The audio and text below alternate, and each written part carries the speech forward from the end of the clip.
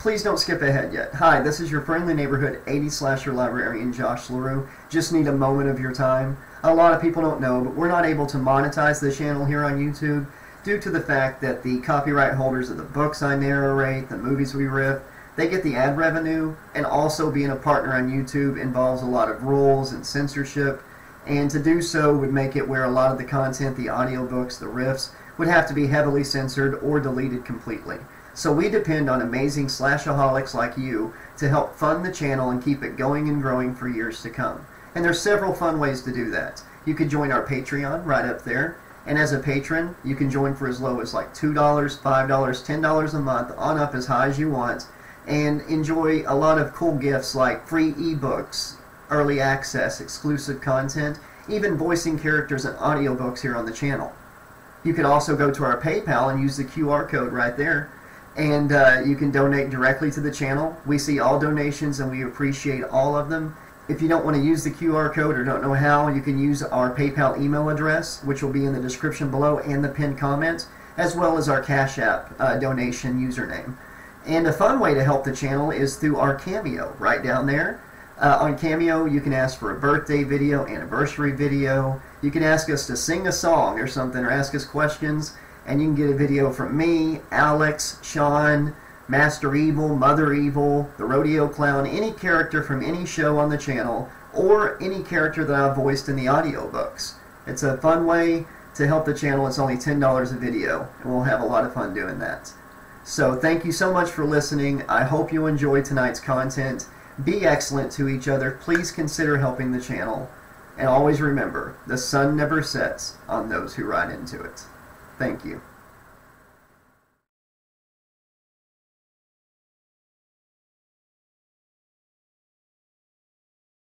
Child's Play, the novelization by Jeremy Terry. Chapter 9, Andy at the Police Station. Karen's heels pounded at a staccato beat on the tiled floor of the police precinct, the clicking sound echoing from the high vaulted ceiling of the lobby. She passed by a wall of black and white photos of uniformed men and women who were forever immortalized there for having given the ultimate sacrifice to the city. The polished brass plaque on the wall over the pictures named it the Wall of Remembrance. She passed by the solemn gathering and caught the attention of a young woman dressed in a plain brown skirt and white blouse. "Pardon me," Karen said. "I'm looking for Detective Lieutenant Norris." The woman opened her mouth to answer, but stopped when a familiar voice called out from down the hall. The two women turned to see the man himself trotting up, his signature half-grin on his face. He held out his hand to her, and she shook it. "Thank you for coming down here, Miss Barclay," he said, placing a gentle hand on her shoulder and leading her down the hall past detectives and patrolmen busy about their own work. "What's wrong?" she asked. "I came as soon as I got your message." "Have you been home yet?" Karen shook her head. "No, I came straight here from work. Why?" Mike stopped walking and faced her. He chewed on his lip for a moment as if unsure exactly how to go on, and then said, "We have your son here." This was the last thing she had expected to hear. "Why is Andy here? He's supposed to be at school." Mike motioned to a door to their right. "Let's step into my office." She followed him inside and sat in a plaid pattern armchair that sat in front of his desk. The room smelled of aftershave and leather. Good smells.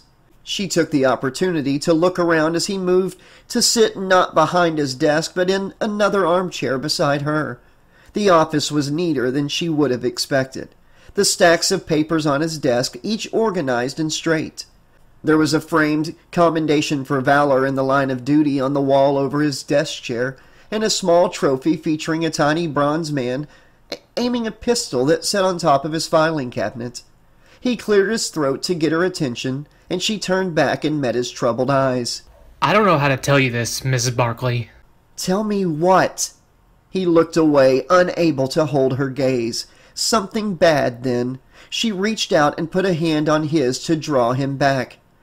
"Please tell me what's wrong." His shoulders slumped, and he sighed. "I've had to arrest Andy."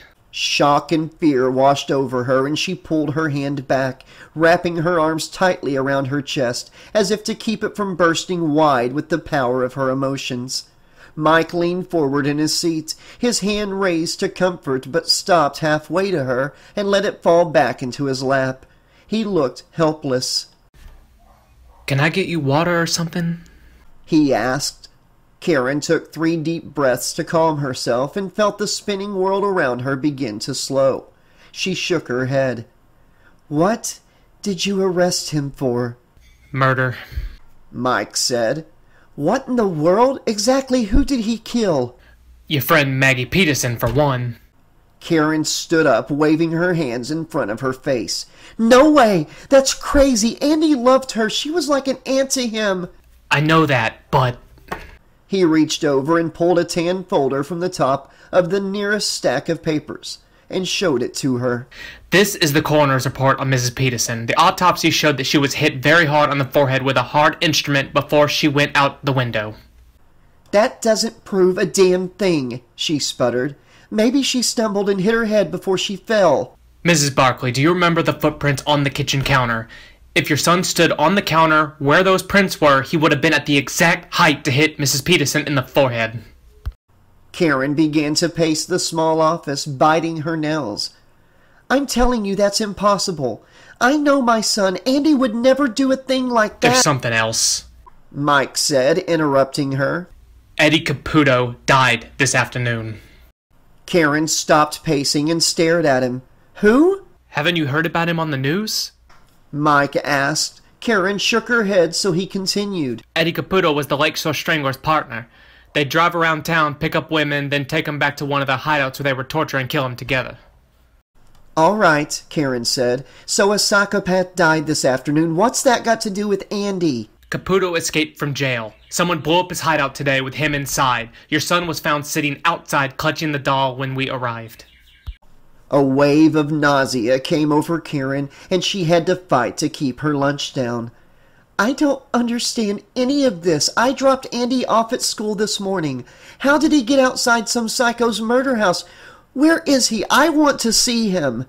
Mike stood. Don't worry, he's fine. We have him in the next room being questioned. She turned for the office door. Let me see him. Mike grabbed her hand to hold her for a moment, staring into her wide eyes. Are you sure you're in the shape for this right now? Maybe you should take a few minutes to calm down first. She put the hand not holding the doorknob on top of his and gently pulled it off her. I'm perfectly calm. Please, let me see my son. Mike watched her for a few seconds more and then nodded. Karen opened the door and he pointed to another across the hall from them. They crossed to it and stepped inside a small dim room where several people stood staring through a window that looked on to another room. Karen moved to the window and saw Andy and his doll sitting on a couch beside the mustachioed detective whom she'd spoken to upon arriving to her apartment the night before. The detective opened his mouth to talk, and Karen realized she could hear his voice coming from a small speaker set into the wall above the viewing port. So, what happened then, Andy? I went looking for Chucky, and the whole house blew up. Do you have any idea why it blew up? Andy shook his head, so the detective continued. What were you doing there anyway, Andy? Why weren't you at school? Chucky wanted me to see Eddie.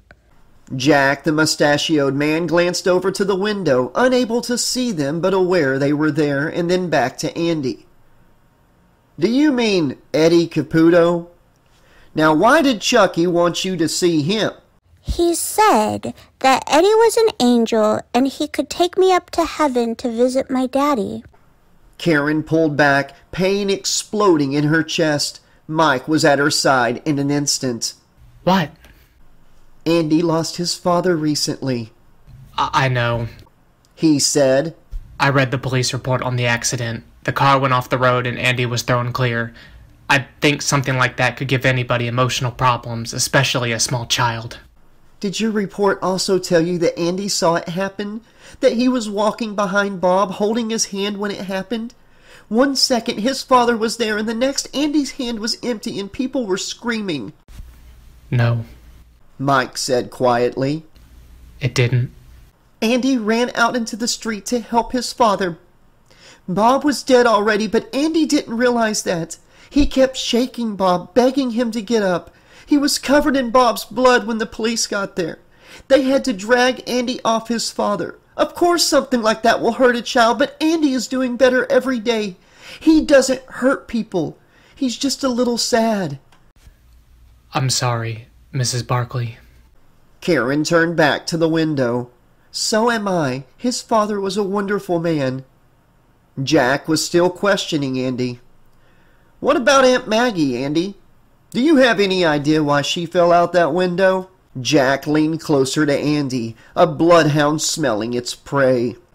Andy looked over to a small table where his doll sat watching them.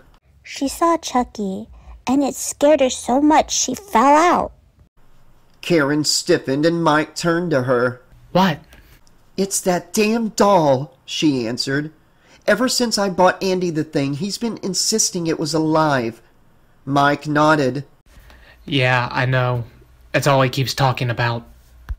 Let me talk to him. Maybe I can find out what's going on. Mike hesitated, glancing over to a gray-haired man who wore large bifocal glasses and an odd necktie covered with cavorting ducklings. Mike had asked the man once why he wore such outrageous ties, and he'd answered that the kids loved them. What do you say, Doc? The older man's brow wrinkled in thought. Finally, he nodded. I think that would be a great idea. Karen frowned over at the man. I'm sorry, who are you? The man smiled to her and shook her hand. I apologize. Where are my manners? I'm Dr. Rufus Ardmore. I'm a state-appointed child psychologist assigned to review Andy's case here. He motioned towards the door. Please, don't let me hold you up. We can talk later. Your son is waiting. Thank you, Karen said as she and Mike stepped out into the hallway and walked through another door into the little room. Andy saw her when she walked in, and he leapt into her arms. They hugged each other tight, and then Karen set him down on the couch and took the place beside him that had been vacated by Jack when they came in. Are you okay? She asked. Sure, I'm all right, Mommy. Andy, you've got to listen to me. Nobody believes you about Chucky. Unless you start telling the truth right now, they're going to take you away from me. Andy looked around at the two detectives and then rushed across the room to grab Chucky. He held him up, staring him in the freckled face. Do you hear that, Chucky? They're going to take me away unless you say something. Please say something! The good guy stared implacably back, refusing to make a sound. Andy raised his small fist and began to pound Chucky's body over and over again, screaming. Come on, say something. Tell me why you lied to me about everything. Tell me why you lied about my daddy. Come on, Chucky, tell me. Servos whined inside the doll and it turned its head. Hi, I'm Chucky, and I'm your friend to the end. Heidi-ho. Ha ha ha. Andy slammed his fist into Chucky one more time and then ran to his mother with tears in his eyes. Mommy, he's doing it on purpose. He told me never to tell about him or he'd kill me. A soft buzz filled the room, interrupting them, and then Dr. Ardmore's voice came through. Mrs. Barclay, I've heard more than enough. I think Andy should spend a couple of days with us at County General. The whole world shattered around Karen, and she slumped to her knees beside the couch. She looked up at the mirror to where the psychologist had been standing before. Please don't take him, I'm begging you. I'm sorry, I know this is difficult for the both of you, but my hands are tied. I must insist on an evaluation. He'll spend 3 days with us, and then hopefully I'll be able to send him back to you with a clean bill of health. What happens if you decide you can't? Silence spun out for a long moment, and then he said, Well, we'll cross that bridge when we get to it. Karen felt hope die. She looked around at Jack and Mike, wishing they could be the heroes she needed at that moment, wishing Mike Norris could swoop in and be her very own knight in shining armor. Mike grimaced and looked away. Karen looked back to her son and began to cry.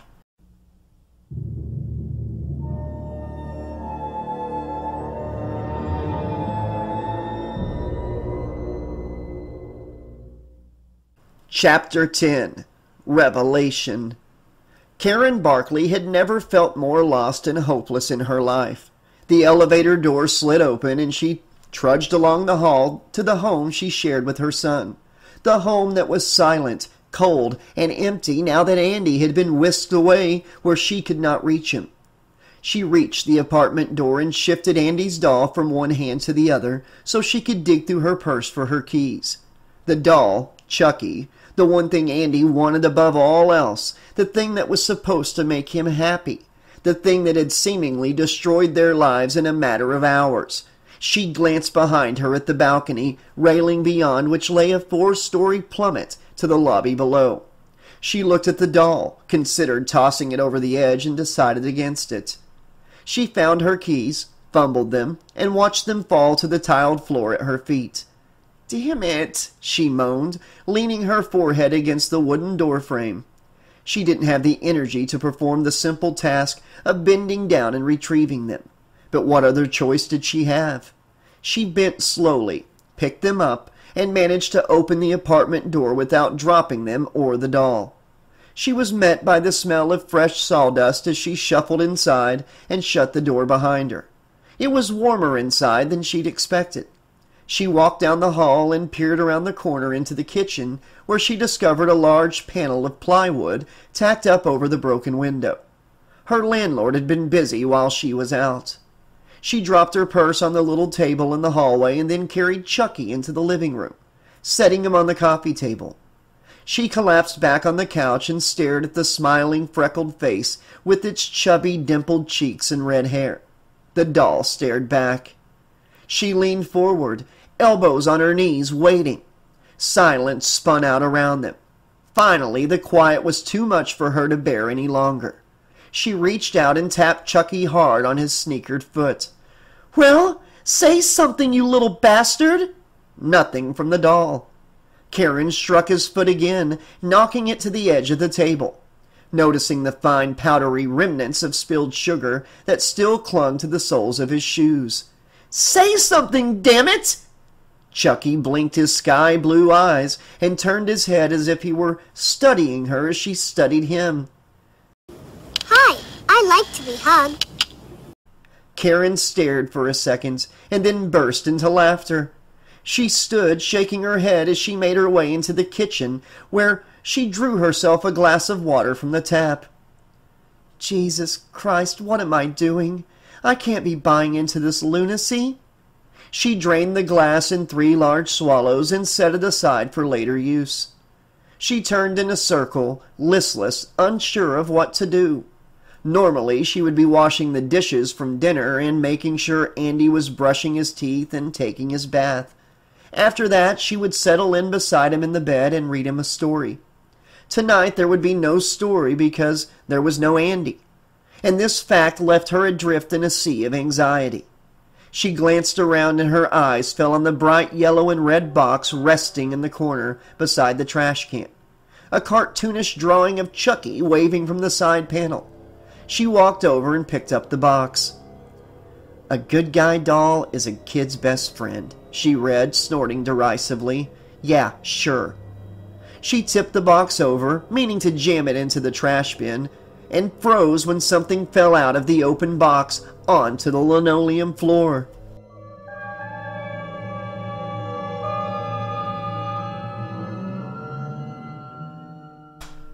Karen stared down at the things in wide-eyed horror, her hands numb. 2 big batteries wrapped in plastic lay at her feet. Karen twisted the box in her hand, searching through the product descriptions and copyright legal eyes, finding what she was looking for near the bottom. Batteries included, it read in bright red letters. "But that's impossible. I've seen it move. I've heard the damn thing talk." She dropped the box by the trash can and slowly inched around the corner into the living room, expecting the doll to have moved or vanished entirely, but it was exactly where she'd left it. She took a breath, her muscles rigid, and found that she had to force her feet to move. She did not want to go near the thing, did not want to be alone with it. "Suck it up, Buttercup," she thought. "Something weird is going on here and Andy needs you." She crossed the room and picked up Chucky with shaking hands. He felt perfectly normal in her hands, his rigid plastic arms and head cool to the touch. She flipped him over and undid the Velcro holding the back of his clothes together, revealing a little hatch in the small of his back, with the words, "Batteries go here," written on it in raised lettering. She fingered the catch and opened the hatch to reveal what she dreaded to find, an empty battery compartment. Suddenly, Chucky's head revolved around completely backwards on his neck in an uncanny imitation of little Regan O'Neil in The Exorcist. Clear blue eyes stared up at her, not vacant now, but seemingly full of malevolent menace. Hi, I'm Chucky. Wanna play? Karen shrieked and let the demonic doll fall to the carpet. It hit the floor and rolled out of sight beneath the couch. Karen took a quick step back, her heart jackhammering in her chest. It talked without batteries, it really did. The world seemed to be spinning apart around her, revealing hints of unexpected dark gulfs beyond. Madness lay down that path. Karen didn't have time for that, so she forced the darkness away and forced herself to focus on Andy. What if Andy was telling the truth? She stepped towards the couch and knelt down, ready to spring back if something tried to grab at her from the dark space beneath. She lifted the fringe, looked under. Chucky lay motionless on his back. To Karen, he looked like a poisonous snake poised to strike. She reached out and dragged him to her by his limp foot. She picked him up and stood, holding him up. He stared back at her with blank, glassy eyes. Karen narrowed her eyes, staring back. She wasn't falling for this act anymore. "Talk!" she demanded. "Come on, talk to me!" Chucky remained silent. She shook Chucky as hard as she could, his red hair flopping back and forth.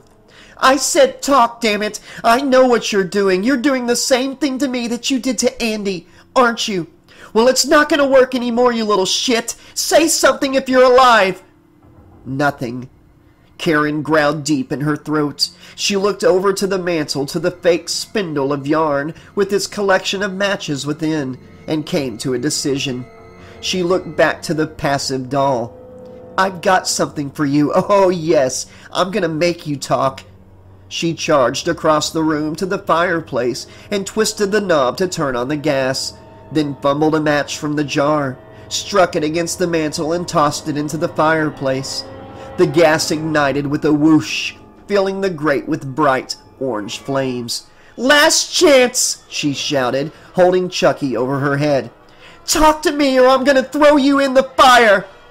Life returned to the evil doll's face, changing its vapid, wholesome face into that of a deranged maniac. "You stupid bitch!" he shouted, flailing his arms and legs, trying to break free of her grasp. "You think you can fuck with me? Nobody fucks with me!" Karen gripped him harder, trying to hold on, but it was like holding on to a bag full of writhing worms. Chucky lunged forward, his mouth open wide to reveal a set of gleaming teeth, and clamped down on the tender flesh of her forearm. She screamed as her skin tore and blood began to flow into the crook of her outstretched arm. She opened her hands and let Chucky fall to the floor. He landed on his feet, lithe as a cat, and charged forward to wrap Karen's legs in a surprisingly strong grip. She fell on her face, felt a new pain bloom in her calf as Chucky bit her again. She kicked him away and sat up.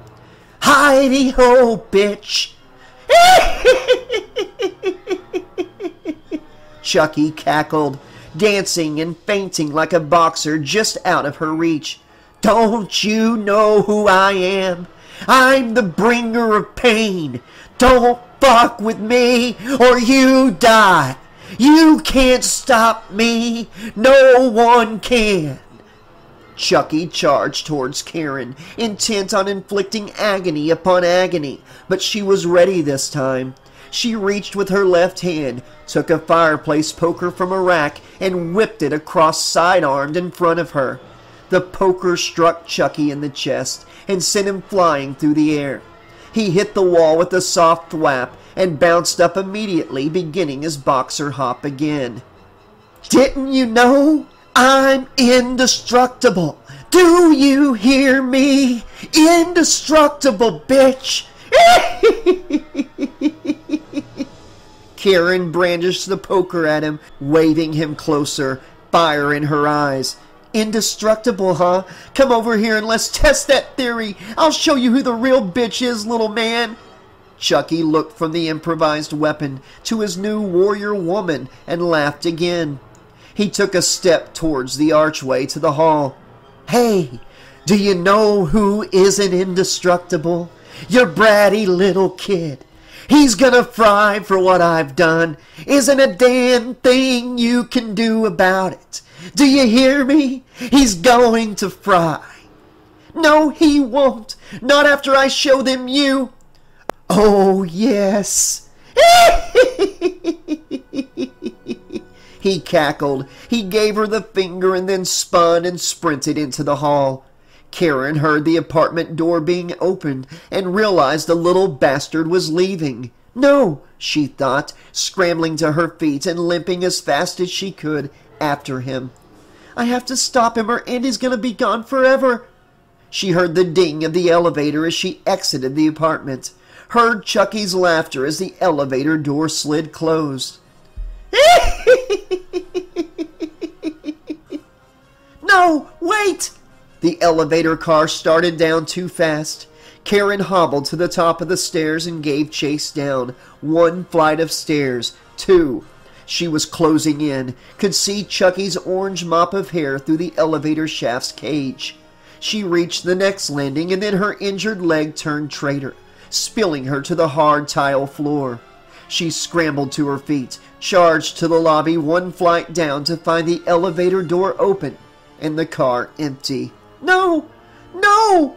She ran outside and spun around, searching the sidewalks and street for any flash of red or blue, and saw nothing.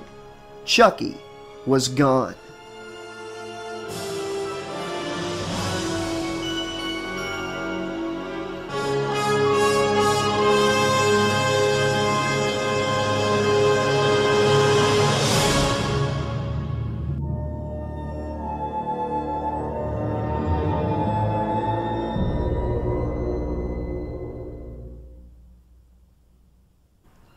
Okay, Slashaholics, this has been chapters 9 and 10 of Child's Play by Jeremy Terry. Really enjoyed these chapters. Love this part of the movie, one of my favorite parts. Not just the whole thing at the police station, you know, where they're really... Because, I mean, if you'd never seen the movie, I guess a part of you might think that Andy is losing it. He's just taking stuff he's hearing on the news, you know, and making it fit with his little delusion. But just knowing that Chucky's sitting there listening to everything that's going on and getting a kick out of it, and he killed Eddie Caputo, it's funny in a morbid way. But I really love when Mom gets home with Chucky, batteries fall out of the box, you know, and she threatens Chucky to the point, you know, where he can't ignore it anymore. He's got to reveal his secret or he's going to burn. Even though he says he's indestructible, right? You know, I guess on Looney Tunes, that guy could have done that to the frog, you know, to prove to people that he could sing. "Hello, my baby. Hello, my darling." A lot of, like, younger people aren't going to get that reference, probably. But, yeah. So, it's kind of the same scenario there. Could have got the frog to talk, just like Mom got the good guy to talk. I love that when he came to, he is just pissed off because this bitch has fucked up his plans. You know, just biting her. I mean, come on. Biting her twice. Go, Charles. Yeah, so I've got nothing but good things to say about these chapters. I love the way that Jeremy's writing this book. I'm enjoying the story, even though I've seen the movie 1,000 times. So I hope you're all enjoying it as well. Losing my voice over here doing the Chucky cackle too many times. I hope my Chucky voice is okay. I know I'm no Brad Dourif, but I was having fun with the angry Chucky. Yeah, I don't know what else to say. I'd love to hear what you guys thought of these 2 chapters. Thanks again to Mike, the voice of Mike, which is Shawn Campbell. You might know him from Out of Print Slashers podcast and the Patreon exclusive After the Slash podcast. And we got GarbagePail Queen returning as Andy. So both of you guys and gal, you're doing an amazing job. Thank you so much for coming in and doing this. And Garbage, thank you for voicing Chucky in Child's Play 2 and this book. I'm going to be back soon with more. If I'm not back before Christmas, I hope everybody that celebrates Christmas has a very Merry Christmas. I hope everybody had a Happy Hanukkah. Just anything you celebrate, I hope it was great. Happy holidays to everybody. I will be back soon before the new year, I promise you that, with more Child's Play by Jeremy Terry.